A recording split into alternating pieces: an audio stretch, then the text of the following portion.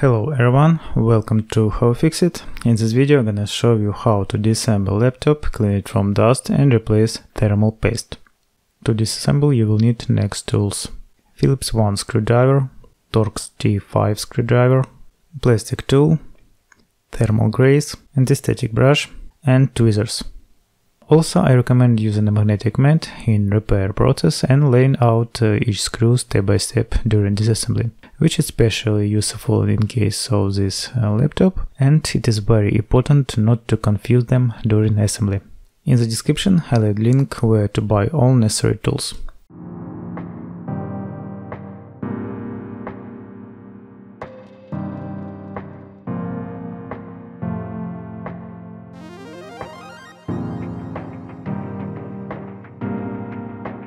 Turn the laptop over and remove all screws on the bottom cover.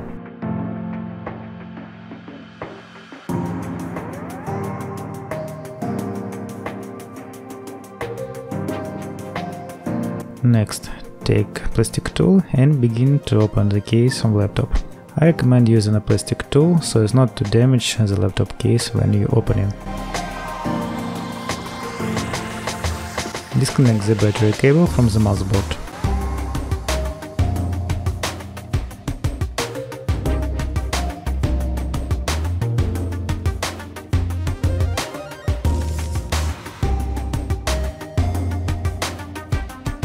Now let's begin to remove the cooling system.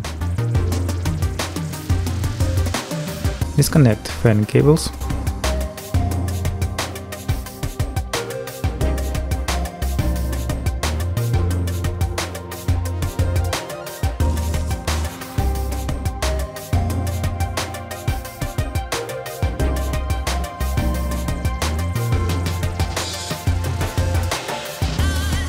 Remove all screws on the cooling system. Pay attention to the order of removing the screws. I recommend unscrewing in the indicated order.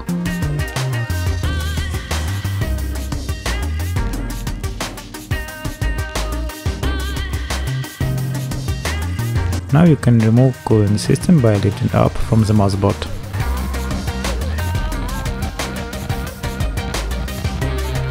Now let's begin cleaning the cooling system from dust. Remove all dust from the radiator and fan.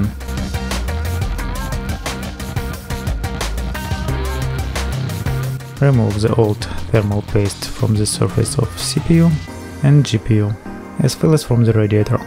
If the thermal grease is very dry and doesn't drop well, you can use as a propyl alcohol.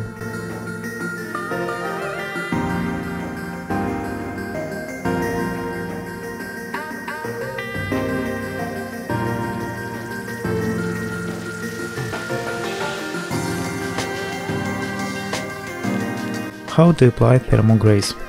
Apply a small amount of thermal paste to the CPU and then take a plastic tool and spread it evenly over the entire surface of the chip. If you still don't know which thermal grease to choose, in the description I'll add link to the video where I test different thermal greases and choose the best one for laptop.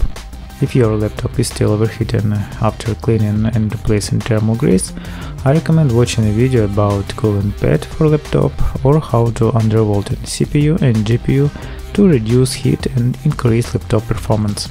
All links you can find in the description. Now you can install the cooling system and tighten all screws. Please note how I tighten the screws on the radiator.